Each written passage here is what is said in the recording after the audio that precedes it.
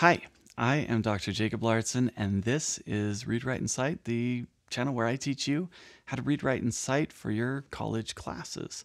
And this video is part of a series on punctuation. We're hopefully trying to make those things, those marks that show up in your writing, a little less intimidating. In this video, we're talking about ellipses. Those are the ... that you see when you type something out. Okay, so let's talk about two things in this video. We're going to talk about what the rules are for ellipses, like what your teachers expect, how it shows up on the computer, and when it marks it wrong. And then we're going to talk about how we actually use ellipses. Okay, so let's get to it. First of all, ellipses, it kind of sounds a little bit fancy. It sounds like it's not English because it's not. It's Greek, and it basically means something has been removed or taken out. And that's kind of what the rule is when it comes to ellipses. If you've got a quote, you've taken some words that someone has said, and maybe you took a couple words out of the middle because they're not really relevant for what you're saying. Doesn't change the meaning, but they're not really relevant. You take out those words, ... You're a little simpler, and you've shown something has been removed. That's what the ... means, right? That's it. That's kind of how you use it. It's pretty simple and straightforward. So let's say you're writing you've taken a quote that someone has said for a paper that you're writing. It's really important, but kind of in the middle, they veer off track and it's not the most famous parts, and you want to focus on the famous parts. So you put your quotation mark, the most famous stuff, ... and then the rest of the famous stuff, end quote, you cite it, you do all that stuff. But in the middle, you had your ... because you took something out. Now, in academic writing, you don't want to change the meaning. You don't want to take something out of context, but you kind of want to show something has been removed. We do that. It's a signal to the reader that something has been removed. So if they go and they check it for themselves, they can go see what was removed, right? But you didn't change any meaning, and you just kept it focused on the most important things. So ... ellipses. That's it. That's how you use an ellipses when you write. Now, let's talk about a couple things you do and you shouldn't do before we get on to how people actually use them. Okay, first of all, it's 3 dots. It's not 2, it's not 4, it's not 5, it's not anything else, because the number of periods actually means something very specific. Okay, so let's go over that real fast. 1 dot, boom, well, that's a period. In America, we'll call it a period. Other places, they call it an end stop. It's the end of a sentence. 1 dot, boom. Not an ellipses. 2 dots, it's not an ellipses yet. It's just 2 dots, which doesn't really mean anything, so don't do 2 dots. 2 dots, no. Okay, when you get to 3 dots, ... that's an ellipses. That means something's been removed. Okay? 4 dots, this shows up every once in a while, including at the beginning of Star Wars. It's got all the words going out. At the very end, they're going to end with ... which is an ellipses followed by a period. That's what 4 dots means. Okay, so 1 dot is a period, end stop. 2 dots, not a thing. 3 dots is an ellipses. 4 dots is an ellipses followed by a period. So that actually means something. Anything above 4 dots, people just getting carried away and crazy, right? Okay, so those are the rules. That's how you use it.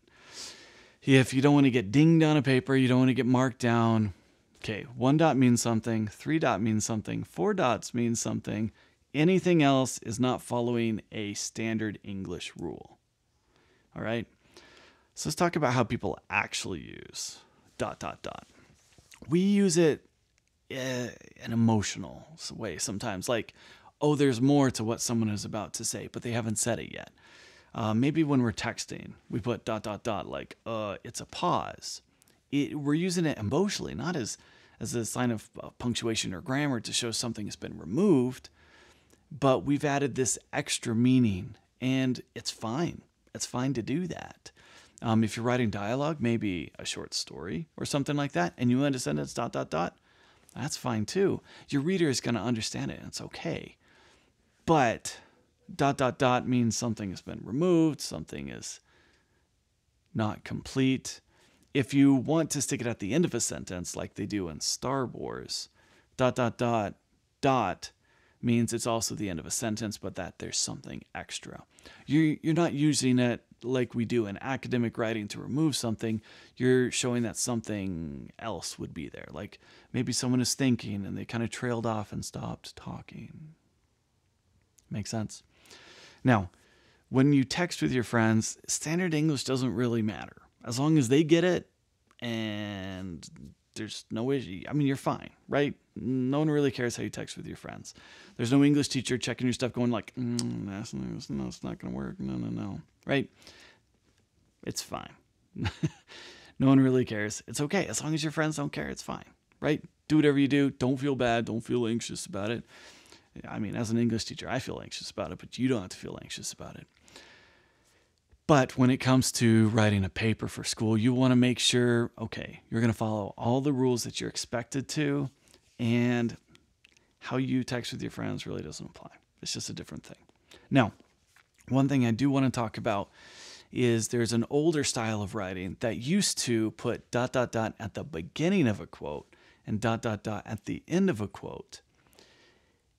That really, as far as I'm aware, really hasn't followed MLA style, which I predominantly teach in English classes.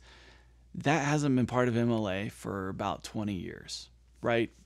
I want to say starting around the 6th edition of MLA, they kind of took that out. It's not really something we do.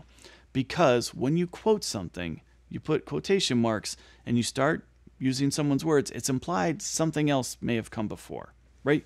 And when you put quotation marks at the end and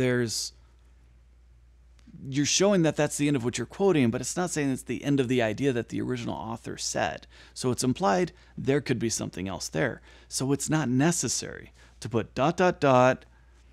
have your quote and ... at the end. It's redundant, it's unnecessary, it's implied.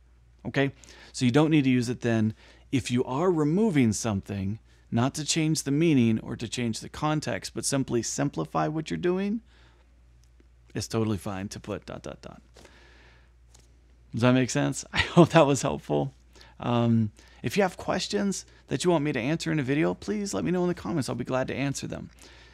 Thank you. I am Dr. Jacob Lauritzen. This has been Read, Write, and Cite.